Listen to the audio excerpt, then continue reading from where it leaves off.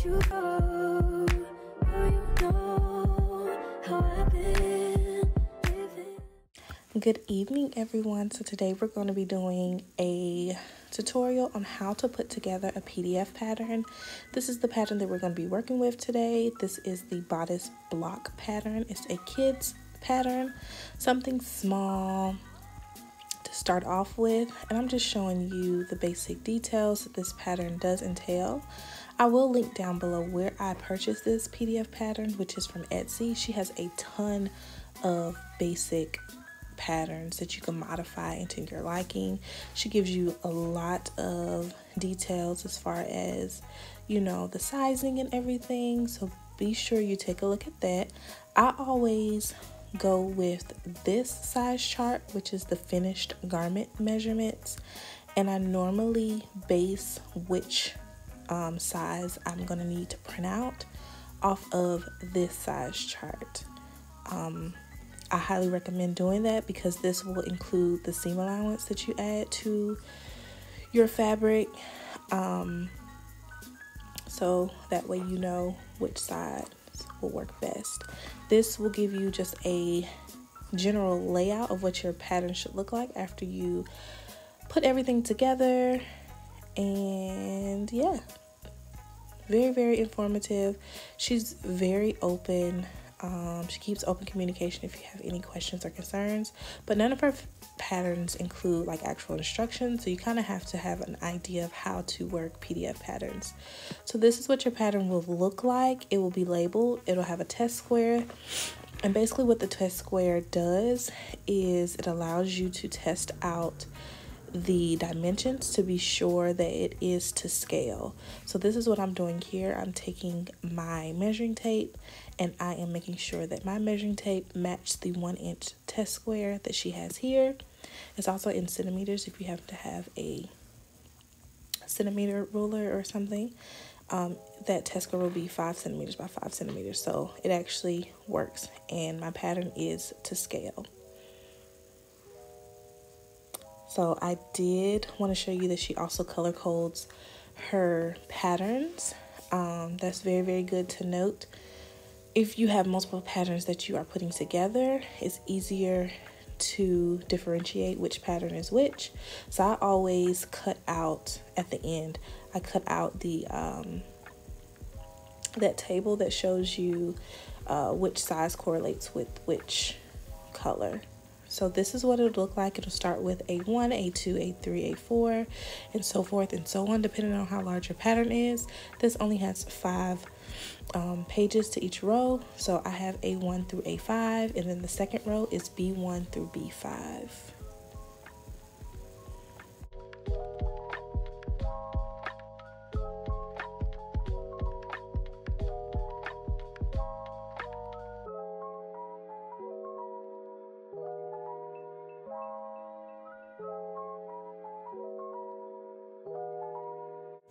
Alright, so now I'm just separating it row by row. So I have my A's in one stack, and then I have my B's in another. I'm just going to put my B's on the side here. So I have a paper cutter that I purchased from Office Depot. I will link it down below. You can basically find these on Amazon, Walmart, Michael's, anywhere really. And then I also have a pair of pattern scissors. You want to be sure that you do not use your fabric scissors on your pattern, so make sure you have a separate pair of pattern scissors. So we're basically going to start with the first page here, and what I'm going to do is I'm just going to cut along the black line on the far right here, really close to that black line. You want to cut that off. So with this first row, that's all you're going to do with every one of your pages is cut that right side off. So I'm going to start with A1. I'm going to set my paper cutter up. I'm going to place my paper cutter where it needs to go. And once it is aligned, if you don't have one of these, don't be alarmed. You do not have to use one of these. The scissors are just fine.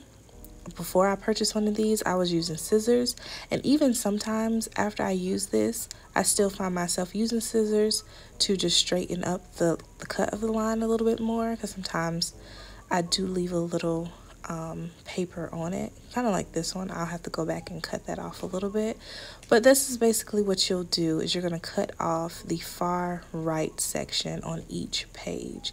So you're just going to go each page at a time, cut it off, and yeah, that's pretty much it for the first row.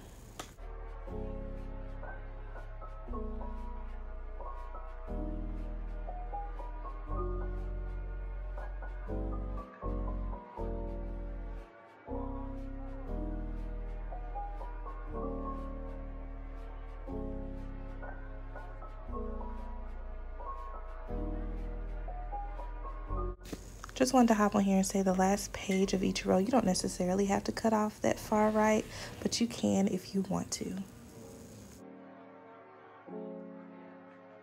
All right, now we are starting with the second row, which is B. And for this row, we're still going to cut off that far right section. So we're going to cut along that black line.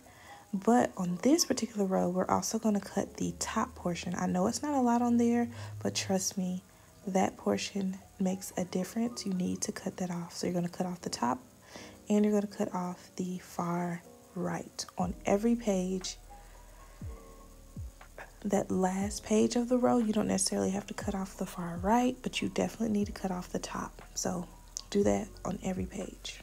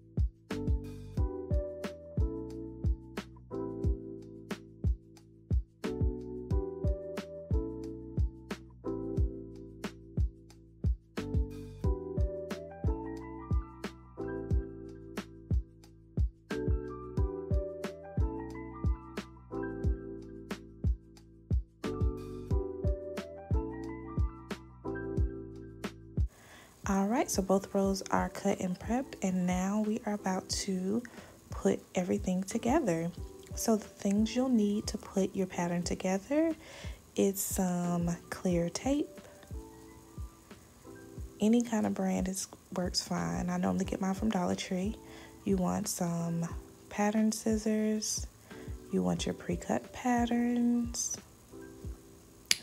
You just want to go through each one and make sure that it's cut properly. Make any adjustments to it if you need to. So I'm going to start with my first row, which is row A. And what you're going to do is take into consideration your semicircles here, your quarter circles. You're going to match these quarter circles up. You're going to align them up. And it should make a half circle if it's aligned correctly. You don't really want to overlap your lines that you cut, but you want them to be very, very, very close. Once you align it to where it needs to go, you want to be sure you secure it with a piece of tape. So I normally secure it at my circles first. So at the top and at the bottom. And then once everything is secured at the circle, I will also secure a piece of tape right there where my pattern meets, where I'm going to cut, so that when I cut, I don't lose my pattern in the process. So I want to be sure you secure your pattern with tape as well. So you're just going to continue this on. You're going to attach A5 to A4 and then A4 to A3, making sure that you are putting those quarter circles together, forming half circles, and you're going to continue that on down the entire row. Secure and use as much tape as you need. Tape, untape, make sure you line it up. And if it's done correctly, your pattern will seamlessly just fall into place. Take it slow. It's not a race. Just be sure that it is as accurate as possible, because it makes a difference when you use this pattern for your garment. So you want to be sure that you are being very precise, very accurate, and it's coming together seamlessly.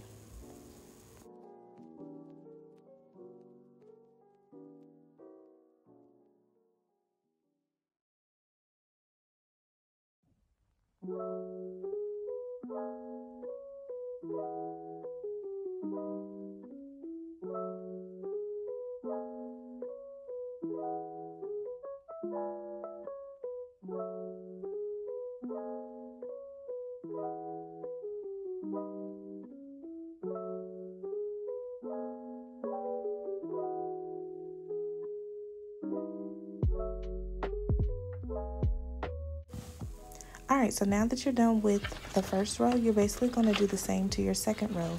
You're going to match your quarter circles together, forming half circles, and you're going to align as you see here. So I have my second row complete, and it looks something like this. So now we're going to attach the top row, or the second row, to the top row.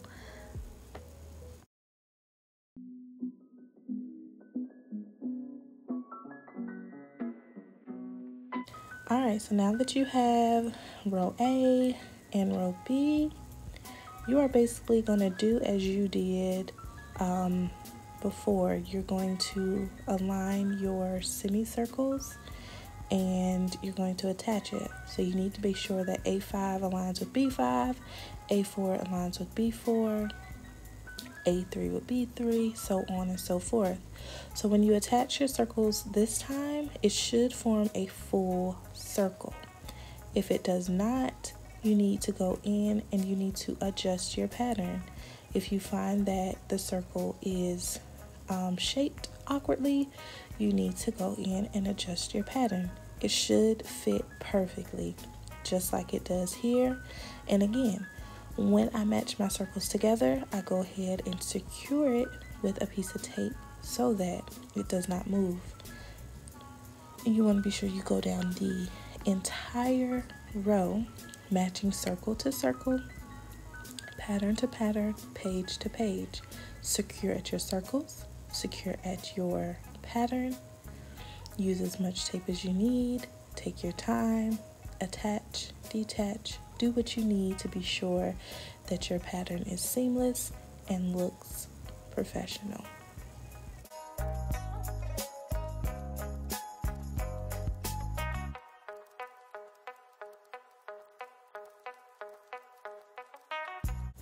Okay, once you're done, it is basically time to cut your pattern out. So I like to cut very close to the line, piece by piece. So I'm starting with my sleeve first, and then I cut out my back bodice, my front bodice, and then I'm just going to start cutting each piece as it should be cut. So I just take note of my line here, and I am going to cut really, really close to that line to finish off my pattern. So just take it slow, cut along your pattern. You want to be sure that you still can see your line, but it's still close enough.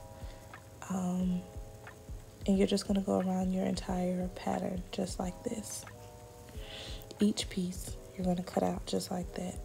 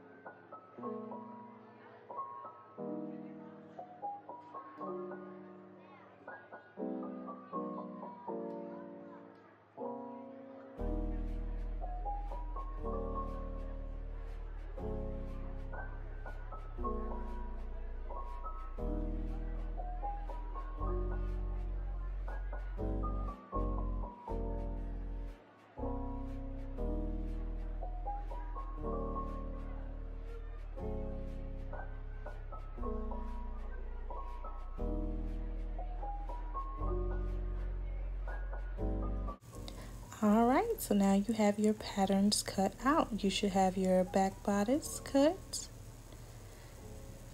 And just take note that seam allowance is not included here, so when you cut it out on your fabric, please be sure that you include seam allowance.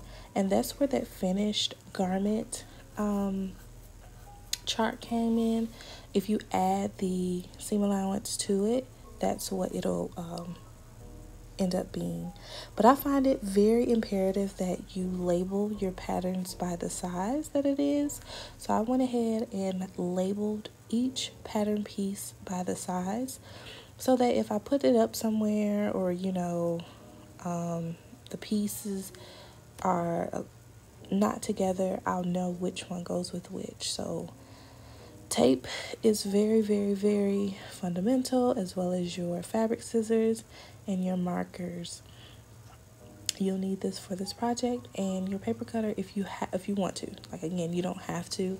Scissors are just fine, but these are the tools that I ended up using for the entire project. This is the brand, and again, I'll link it down below if I can find it online for you guys.